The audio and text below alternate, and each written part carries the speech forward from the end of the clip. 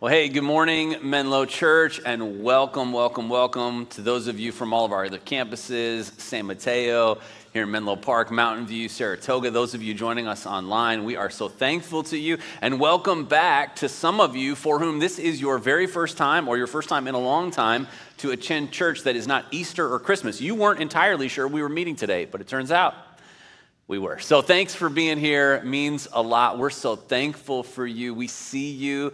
God loves you, and there's a place for you here at Menlo. Today, we are beginning a new series and an important conversation called Wonderfully Made, where we are joining several other local churches in our community in a conversation around body, gender, and sexuality. And over the next few weeks, we are going to engage in these conversations with some community events and resources as well. You can find out more about those events, discover those resources, even ways to maybe engage in difficult conversations in your community by going to menlo.church/wonderfully made. In terms of kind of weekend conversations, I wanted to give you a snapshot of where we're headed. You can also find this at that website. Today, we are going to talk about the theology of the body. Next week, we'll talk about the spirituality of sexuality. Then a week that we will talk about gender. Then a week about the grace and truth of Jesus in this conversation. And finally, a week talking about living in the future, which is so central to what it means to faithfully follow Jesus. Now, I also don't want to bury the lead in this conversation. We are a church that has always held to a very important value of generous orthodoxy, which means that we are intentional about making space for people who believe differently and have found belonging here at Menlo, that they've found themselves loved by God and loved by others, and we don't want this series to change that at all. If anything, we want to name that and make sure we're continuing to grow into that.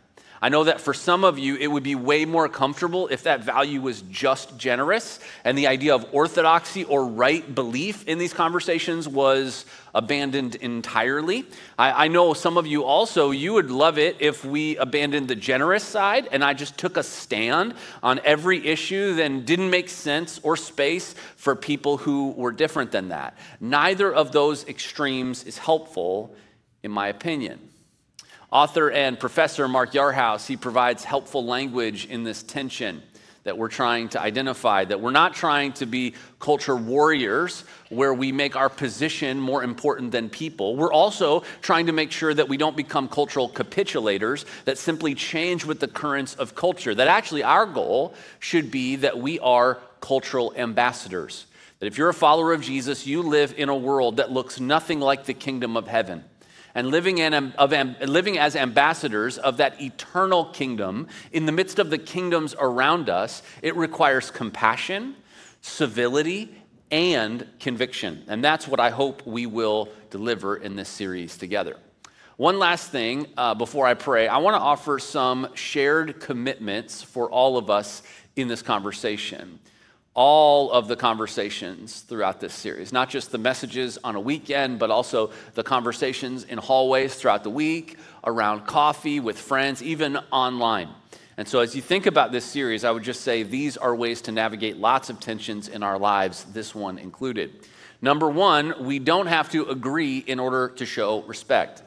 There are plenty of people who will see and understand this differently and are a part of Menlo. And we want to be a community that brings hope to everyone. With that in mind, I would just encourage you, at times, you may hear me say something, and for you, it's really encouraging, something that I say. And so you're tempted to say something or to clap, and I would just say, please don't. There are people that what is encouraging for you may be really difficult or hurtful for them to hear. And so for us to be a place where all of us can show kindness through this conversation, I think for us to just listen may be a better posture. Number two, we are a community centered on Jesus and the Bible. This conversation represents our best understanding of these topics through the whole of Scripture, not a handful of passages to prove a point. I'm not trying to debate or argue. I believe that clarity is kindness in this conversation of a generous orthodoxy, of a theologically orthodox view of gender and sexuality, and I want to model that well for us as a community. Number three, we are trying to build bridges, not walls. In our church, we are all sinners, all of us, myself included. If you think you hear me single out a group or an individual, I would just say, listen again, because I'm aiming to make sure that we are all at the foot of the cross together in this series and beyond. As a matter of fact, I will need your grace in this conversation as well. I will say something incorrectly. I'll flub my words up. You'll hear something based on your story that I don't know that will be triggering or painful for you. I hope through this series we hear and experience that we are all wonderfully made and broken by sin together, and that all of us need a Savior. Also, one final one, as a parent, move at your own pace, but move. This conversation can be overwhelming, and I'm going to present it in a way that assumes middle schoolers and up are in the room with us, but you decide what is right for your family, what the right pace is and experience. If you need resources for that, go to that website I mentioned just a few minutes ago. But here's what I would caution you with. Don't make the mistake of thinking that your children or students are not being discipled in this. They are being discipled and formed in this. All the time, every day. No matter how protected, insulated you think they are, the real question is, are they being discipled by Jesus? Are they being shaped in the way that they love people and think about this by you? Because they are by someone else. All right, so that's a lot of preamble. But before we dive into our theology of the body conversation together, I want to pray for us. And if you've never been here before or heard me speak, before I speak, I pray kneeling. And part of the reason for that in a conversation like this is the reminder that God's power is over all of this. He can handle it. Whatever you're walking in, whatever you walked in with, and whatever you're headed to, God is with you. Would you pray with me? God, as we come before you, it's meek and humble people saying, God, we need you. We need your bread of life into the pains of ours. We need your clarity in the confusion and pain that we feel in so many different ways. And God, thank you that you offered to give it. Would you give it now? Would you help us to be able to see and savor the good news of the gospel, that no matter where we are, we can be found in you. That no matter where we are today, it's not where we have to be tomorrow, and certainly not where we have to be for eternity. Thank you for the good news of Jesus, that that's possible. It's in his name that we pray. Amen. Now, I know that as we begin this conversation, some of you are thinking something like this: who is this cisgendered, heterosexual, Caucasian male married pastor to talk to me about any of this, right? And I totally get that. But I would also say that my story is probably different than what you assume. I grew up in an extremely abusive home with personally severe learning challenges and a debilitating stutter, probably a result of the ongoing trauma I experienced every day. And I had immediate family members and close friends in the LGBTQ plus community. All of this, as I was navigating how to fight for relationship and love people well in the midst of painful home life, in the midst of great personal challenge, in the way that I was being taught and shaped in a church culture that at the time was something that has been since called purity culture in that kind of era of church history that has not aged very well. I felt all of that. Now, I will tell you that for me, church was an overwhelmingly good place for me, especially because of the circumstances I found myself in life. But I was torn between my own desires, the teachings that I heard at church, and this completely indescribable home life that no one could know all the details about. That was true for my upbringing. In addition, as a young Christian, I saw competing worldviews all the time. There were people who were pretending to have it all together on Sunday, but they were living a very different Saturday. I experienced hypocrisy everywhere. And what that hypocrisy taught me, especially around the area of my body, gender, and sexuality, is that these conversations were off limits. As a matter of fact, it taught me that the tensions and desires that I had and that I felt were exclusively evil. And talking about them with anyone would be shameful.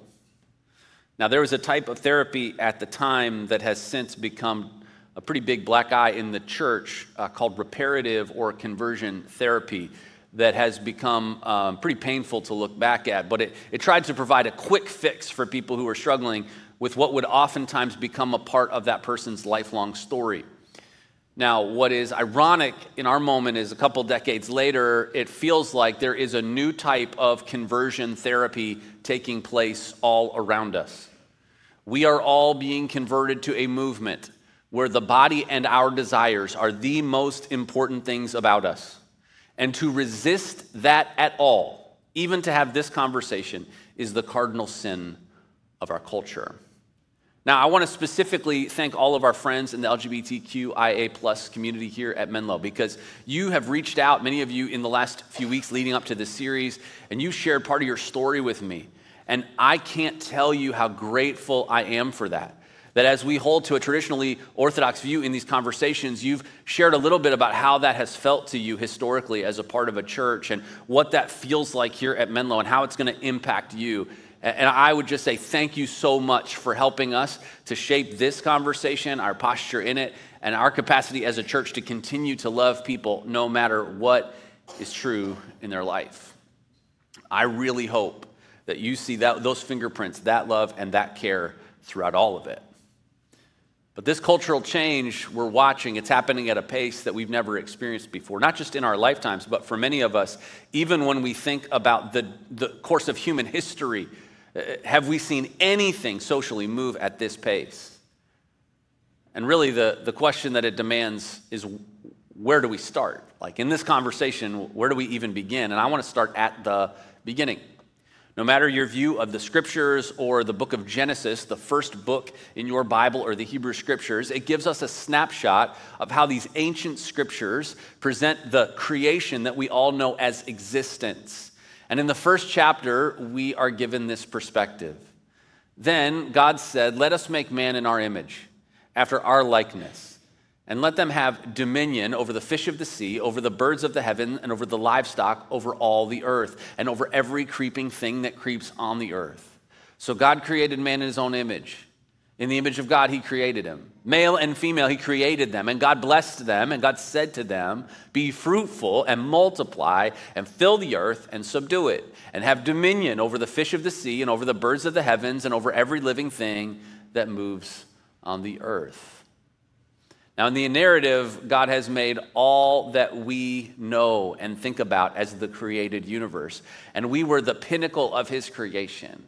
You are the only part of the creation that God describes as having been made in his image.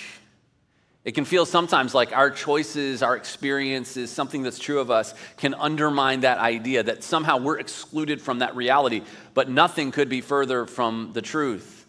Author and theologian Carmen Joy Imes puts it this way. She says, "We can fail to live well as God's image, but we can never stop being God's image. Because the essence of being God's image is a claim about our identity rather than a capability or function. We cannot lose it." Even if you're not a Christian, even if you would say you're not a person of faith, you are an image bearer of the creator of the universe. No matter what you've done, or maybe what's been done to you, no matter where you've been, no matter who you are an image bearer of the divine, and he made you on purpose for a purpose. This isn't just true at a universal human level for all of us. This is at the specific and personal level for you too. This is about your story and our story simultaneously. Now, I want to personally apologize for any times that a pastor or a Christian has made you feel as though you were less than that, as though somehow you weren't qualified. Even if you aren't a Christian or you're embroiled in things that you know aren't good or helpful in your life, you are still an image bearer of the King of Kings today. Nothing and no one could take that from you. Now, this passage, it was written about a moment in human history before sin had entered the world, before rebellion was in the human genome. And some of what flows after this isn't universally available for each one of us, but it is still the design for all of us. Don't disqualify yourself from all of this if some of this isn't true for you. God uses even the broken pieces of our past and our story for the purpose that he has made us for. Here's what I mean. This line, "to be fruitful and multiply," is what is often referred to as the creation mandate. We were called to be faithful, fruitful, and fostering care for the world. Now, for some people, that means that you've had children. For others of you, you're single, or that was something you decided not to do. For some of you, that's a painful part of your story. But this overall idea, wherever we've fallen short, is for humanity this bigger call from God on the human species. As a matter of fact, this word subdue is about bringing God's ways to our world, about bringing God's order to the disorder of a sinful and broken world, about showing the true and eternal kingdom in the broken and fallen kingdoms all around us. As overwhelming as this can feel, let's highlight the major components we discover here. You were made on purpose and for a purpose. You are an image bearer with a physical body. Your body is a part of your purpose, and your purpose is a part of the creation mandate. You can begin to see the problem if we disassociate one from the other. Now, we've seen a lot of themes throughout human history in the way that we think about the body. And some of the major ancient views about the body are really helpful for us because they help us understand the modern views of the human body. It's where they've come from. And so just a few to look at. You have those who thought, like Plato, that the body doesn't matter at all. It's irrelevant. You had the Stoics who believed that the body was the enemy, so actually you would punish it. You had Epicureans who believed that the body is just a vehicle for pleasure, so you indulged it. And then you had the Gnostics where nothing physical mattered at all, only the spiritual mattered. And the early church was facing elements inside from some of all of these different philosophies, and actually so are we. The early church wasn't silent about their implications, and we shouldn't be either. I would argue that ambiguity in this conversation has not served us well. Avoiding the posture of a cultural warrior or a capitulator, but taking on the creation mandate as a reminder that we are all ambassadors of a different kingdom who has a king. Now, a couple of modern views that feed into lots of thinking today. One is materialism, that the body is the only thing that matters and is real. Everything else sort of fades away. And then one sort of built on top of a few is called hedonism, or that pleasure is the only thing that matters. And so if you think about the world you live in, if you think about what you scroll through, if you think about what you watch, if you think about what's available to read, if you think about what is valued and venerated in our culture, do those sound like some worldviews that may have been informed by those pictures of the body? Maybe for you, that's something you can relate to personally. Maybe you can think about someone in your life that has fallen prey to that. Maybe for you, you're just familiar and you know, yeah, there's probably some of that around me. It's no wonder that the idea that we were made, bodies and all, on purpose and for a purpose, can be so quickly distorted in our modern moment. We want to be disconnecting the two. Our world wants to reject the author's intent, and we are left to pick up the pieces. In her book, Love Thy Body, Nancy Pearcey distinguishes the Christian view this way. She says, Christianity holds that body and soul together are an integrated unity, that the human being is an embodied soul. By contrast, personhood theory entails a two-level dualism that sets the body against the person, as though they were two separate things merely stuck together. As a result, it demands the body as extrinsic to the person, something inferior that can be used for purely pragmatic purposes. Look, we are not souls with bodies. We are embodied souls. Our bodies are a part of the plan, the design, the purpose of a divine designer. They always have been. And even now, in the world broken and fractured, divided, rebellion everywhere, they still are a part of the purpose and plan that God has for us. So what? Even if our bodies are a part of the plan, what does God have to say about the way I use my body? After all, it's my body. The worldview of our world, it can be tragically summed up by the celebrity Anthony Bourdain, who said before his passing, your body isn't a temple, it's a roller coaster. Just enjoy the ride. Tragically, my brother, who I lost just this last year, he had a similar philosophy a lot. He would say, I've treated my body like a carnival ride for 35 years. Now, if this life is all there is, then all that makes sense. But if our bodies are a part of the eternal plan and an eternal kingdom, which I believe they are, then what does God have to say about them? And what are we willing to submit in our lives to that picture and plan? The Apostle Paul, he tries to put the first 11 chapters in the letter that he wrote to the church at Rome about the history of God's redemption for humanity. He tries to sum them up, the implications for all of that, into one famous verse that we just celebrated at Easter. He says this, he says, therefore I urge you, brothers and sisters, in view of God's mercy, to offer your bodies as a living sacrifice, holy and pleasing to God. This is your true and proper worship. Paul is talking to a group of people about what it means that their individual bodies and collective bodies are a part of our unified worship. What a worldview changing perspective of the accountability and responsibility we have as embodied souls. The right response to realizing what God has done for us, that He lived the life we couldn't, that He died the death we deserved, that He came back from the grave to win us back like we celebrated last week at Easter. It brings powerful implications. And if we are really committed to following Him, we will follow Him with our bodies, not in spite of them, not separated from them. See, in our culture of expressive individualism and hyper-autonomy, this can feel completely foreign to what we swim in every single day. The oxygen we breathe can convince us otherwise. But I'm going to ask you this question a few times over the course of this series. That idea of hyper-autonomy and expressive individualism, do what you want, your body is a roller coaster, just enjoy the ride. How is that going? How is that going in our world? How is that going in our culture? And how's it going in your life? I would argue that for all of us, if you are living perfectly fulfilled in that worldview, I'd say, I guess you figured it out. But I think for many of us, even those of us who are not yet Christians, followers of Jesus, we know inherently there is something that we are living in contrast to the design, something we are walking unfaithfully to the faithfulness of God in our life. And if you're a follower of Jesus, it means that you set down the ways and the will of you, and you choose His will and His ways instead.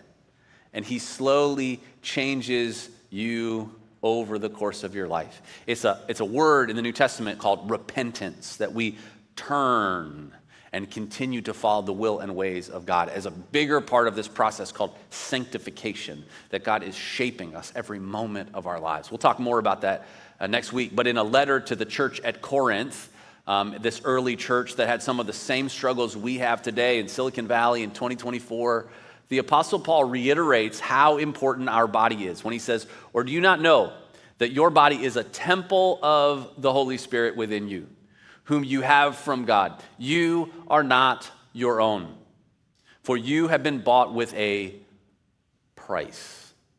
So glorify God in your body.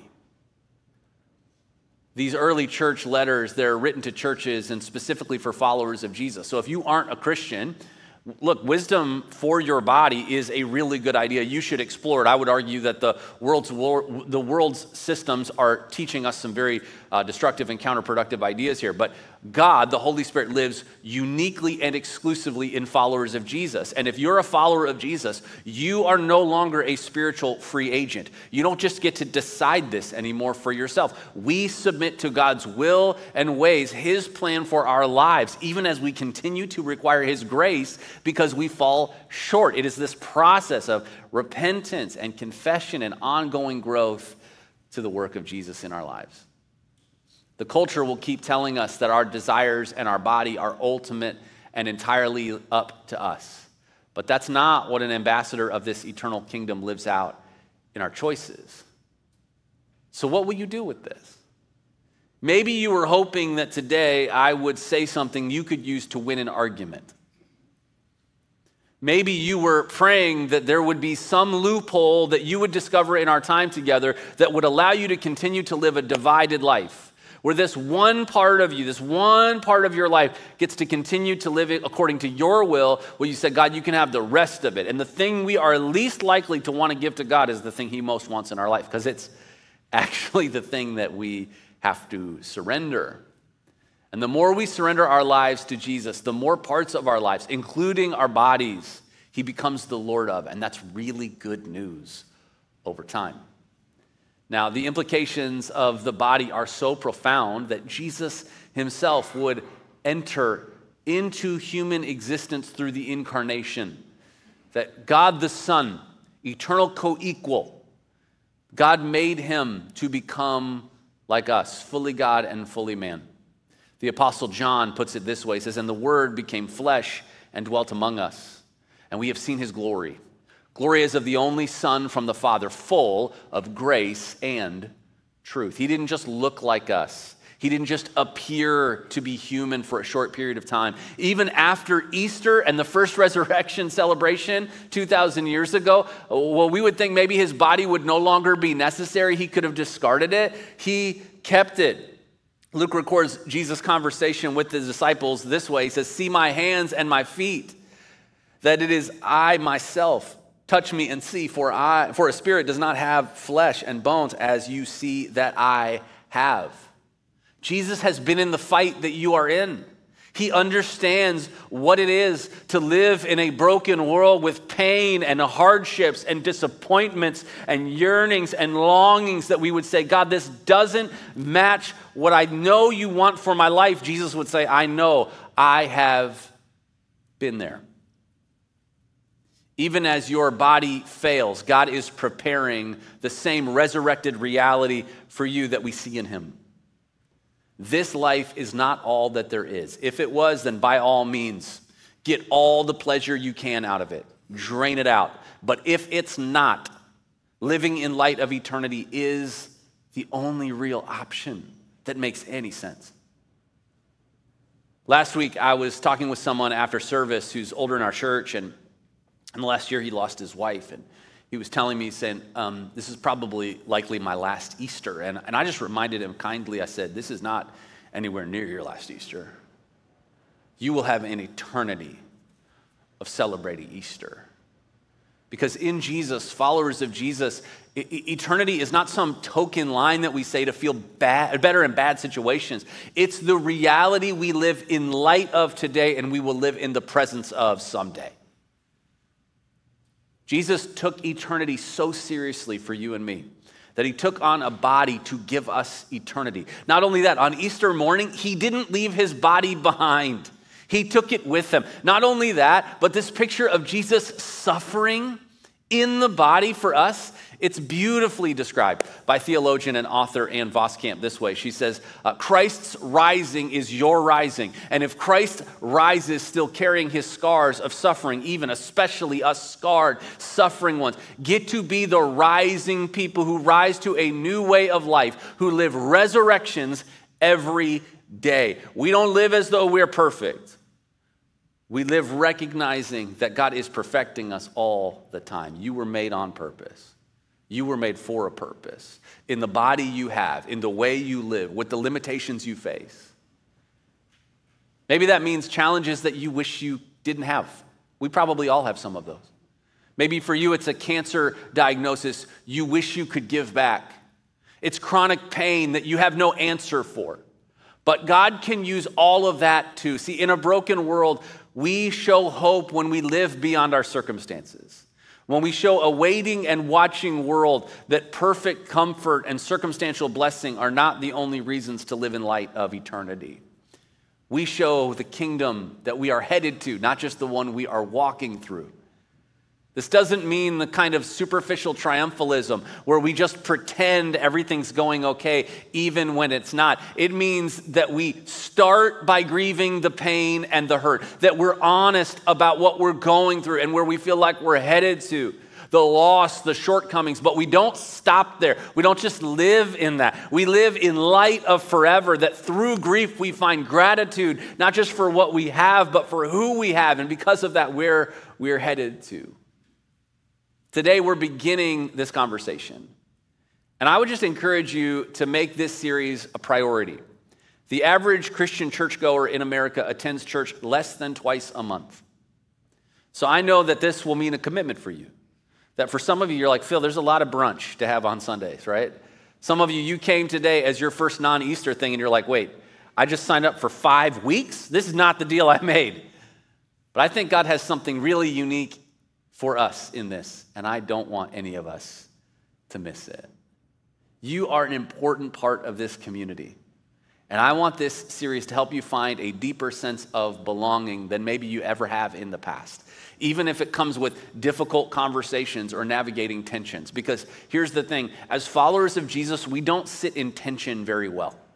As followers of Jesus, we want to know who agrees with me and who doesn't. Who's on my side and who's on the other side. Who's in my camp and who's in the other camp. And the moment we figure out who's who, we decide these are my people and those are not. But people who have followed Jesus for millennia have found ways, when even they disagree on important topics, to fight for relationship, to maintain the tension, rather than just finding ways to release it. Find ways to learn, to express empathy, to hear and share stories, that we could be a place where people could belong long before they ever believe. That has a lot more to do with us than it does me. We have to decide together that we are willing to walk through these difficult conversations together. Because your body and mine, with all of its internal conflicts, the reminders of the sinful world that we all live in, the elements that we wish we could change, our bodies were made by God on purpose for a purpose. And when we remember that ultimate healing is coming and that the pain we face is only for a moment in the grand scheme of eternity, it drives all of us to Jesus. In just a few moments, we'll share communion together, a reminder of this work that Jesus did for us. And it's an embodied reminder. Jesus says, "This is my body, which is broken for you. This is my blood, which is poured out for you." The body was not a means to an end. Jesus did not come as a ghost to help us. He came fully God and fully man, that you and I, as men and women, might choose to follow him with all that we are. Can I pray for you? God, I know there are people here today, right now, that are genuinely agonizing from an injury or an illness, from feeling disconnected to their body. God, they are feeling a sense of inner turmoil that makes their body feel like you've made a mistake with them. They hate their body. They feel exhausted in their mental health because of it. They have had things done to them, or they've done things that make it so they can't even look at themselves in the mirror anymore, God. Or God, they have habits that they are continuing with their body that they want to stop, but they don't know where to start. Would you give them courage to ask for help for you today, God, right now from you? And maybe in a few minutes from someone else who wants to pray for them and connect them to care that could really make a difference. God, there is a longing you have put in all of us, and it shows up in so many different ways, God, but the longings that we have can only fully and finally be satisfied in you.